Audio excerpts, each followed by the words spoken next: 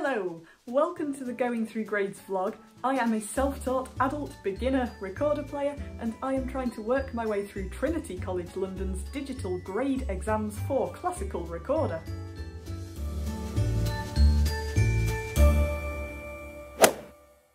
So far on this vlog I've covered all the various elements that I need for my grade 1, and that's scales and arpeggios and the 3 pieces of music that I chose for the exam.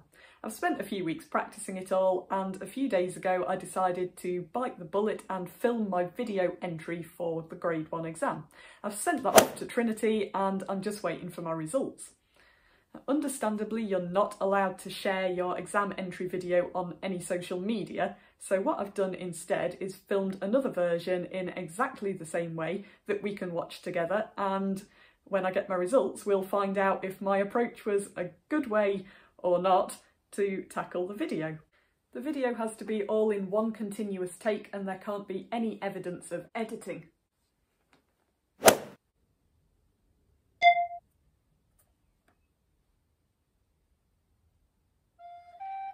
So I'm starting off my exam video with scales and arpeggios.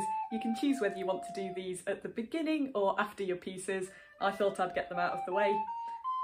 They went okay, as well as scales can go. They were pretty smooth. You have to do your scales and arpeggios from memory, you can't have the music in front of you. So I put my music stand at the back of the room with the music on the chair next to it just to make it apparent that I couldn't see anything. And here I am, fetching it so that I can read my pieces. I managed to get 3 books of music in completely the wrong order and had to fumble about to get them where I needed them. The first piece I played is Daphne by Van Eyck. I have muted the audio from this for this video because every time I play Daphne in a YouTube video I get a copyright claim and I would hate to further anger the gods of copyright. If you want to hear me play it, I have left it in my last vlog. I was fairly happy with how I played it. With this one I wasn't sure whether I was supposed to play it exactly as it was written or whether I was supposed to add some ornaments and my own style to it a bit more.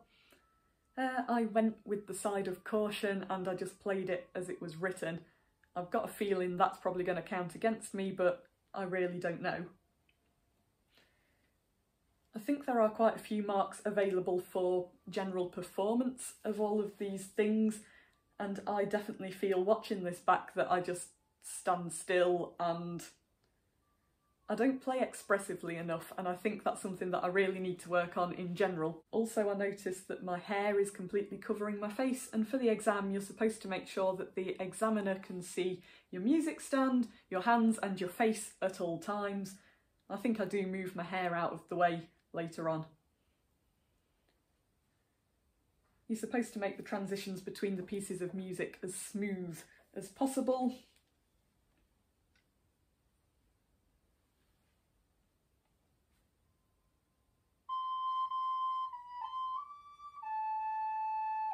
The second piece is Elgar's Land of Hope and Glory.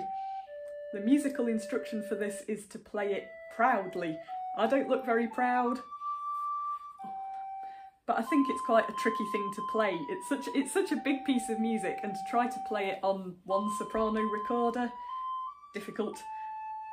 I chose it because of the amount of slurred notes in this piece. I'm not very good at playing legato, and it was something I wanted to work on. I don't know if I managed it successfully, I'll have to wait for my results.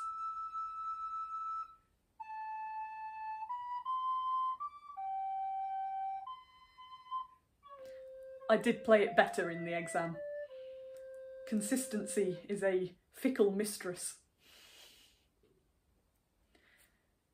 And already I'm at my final piece. This is going to be Hotterter's First March for the Rustic Wedding.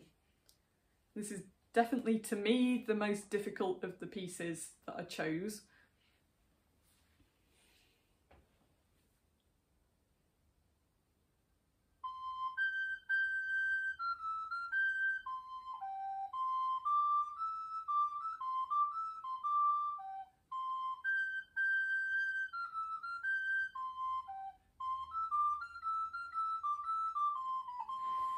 This is the only piece that I wasn't familiar with before I started practicing for grade 1. And I couldn't really find a very good recording of it on the internet, so I'm gripped with a sudden fear that I'm playing this completely incorrectly, that I've just come up with some random version and this isn't what it's meant to sound like at all. I only started learning to read music a few months ago, and while I can recognise the notes fine, rhythm is still developing, so that could have been completely wrong. And there we go, that's the end of the video. So, weeks of practice over and done with in a 5-minute long video. I don't know what my fate is. I have got the biggest feeling that I'm going to fail my grade 1 exam. And if I do, I think it might be because of First March for the Rustic Wedding.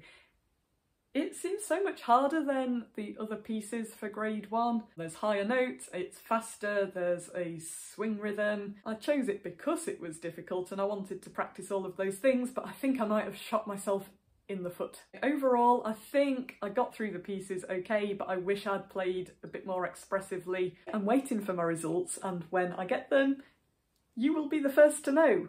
Apart from me, I'll probably know first. But anyway, good or bad, I will be back whenever I get them to let you know. Hopefully it won't be too long.